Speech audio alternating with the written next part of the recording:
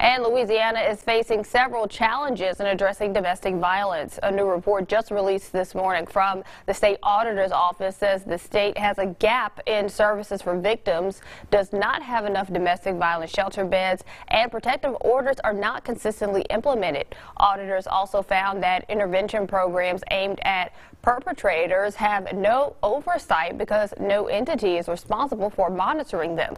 The audit was done because Louisiana has one of the highest female homicide rates in the country. Auditors encourage the state to provide more funding to address the issue and increase awareness in public schools.